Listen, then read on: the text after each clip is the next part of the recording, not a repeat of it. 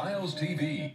The Argyle Theater's new production of The Hunchback of Notre Dame has a Long Island native as one of its cast members, and it's the first show she's done professionally right here at home.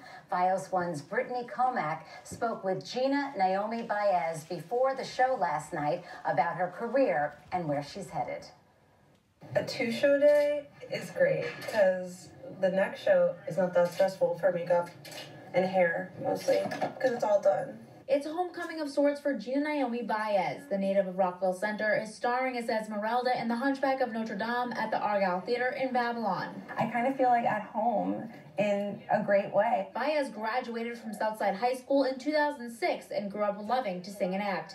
But it was while attending Southside Middle School when she was cast in a role she didn't quite expect. She was diagnosed with Hodgkin's lymphoma. She says performing helped her cope. That's when I knew that this was like something that was going to be a part of my life forever and something that I never wanted to lose. I just thought, if this can help like me get through something, then it's so powerful. Since then, she's been cancer-free and had stints in a number of musicals, as well as on the Netflix show Orange is the New Black, and will also star in Spike Lee's Netflix series She's Gotta Have It Too in her first recurring role. For now, you can see her at the Argyle Theater until December 30th.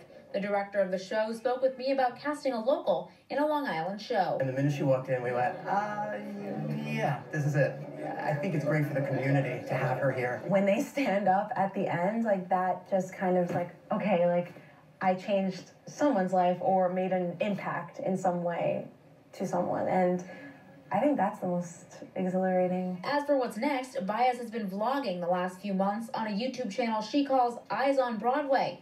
That, she says, is her ultimate goal. But I know so many less lucky than I. Dream big. In Babylon, Brittany Comack, Fios One News.